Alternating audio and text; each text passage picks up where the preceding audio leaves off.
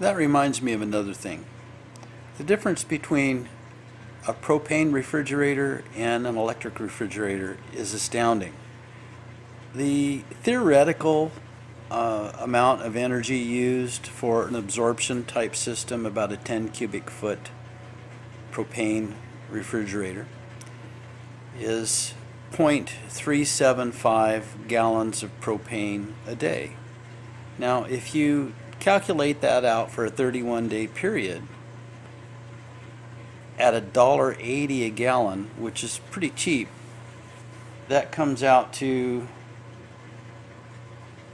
$20.92 a month just for refrigeration. $20 a month.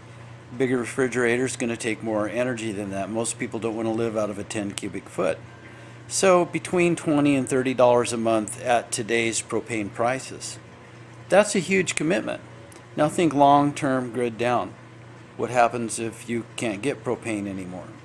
Now about your propane refrigeration ideas seem to be lacking, I would say. It's not something that we can do indefinitely. But if you get a good refrigerator, now Sundancer and Sunfrost, there's a couple brands like that, or you can put a Grundfos compressor in any chest freezer. 24-volt Grundfos compressor would convert a chest freezer to a chest refrigerator. There's a lot of inexpensive ways to do it. You don't have to spend $1,600 to do it. For instance, what we did is we just took a chest freezer and changed the thermostat out, and it just runs with the inverter. Now it's nowhere near as efficient as just going straight DC, but at the cost, I built a chest refrigerator, an 8 cubic foot, for $95 on Craigslist and $12 on eBay for the controller, and it took about an hour to hack the thing, and now it's a refrigerator or a freezer at the push of a button.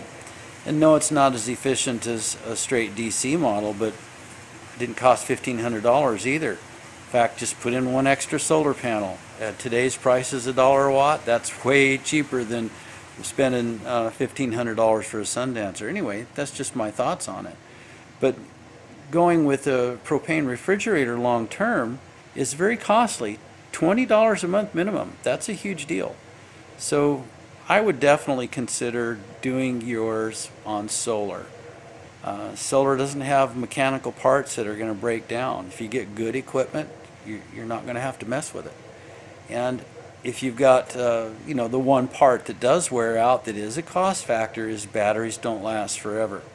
But I would say that replacing your batteries every 8 to 12 years, the batteries that are being used for that refrigeration unit aren't going to cost $20 a month. So I can calculate that out.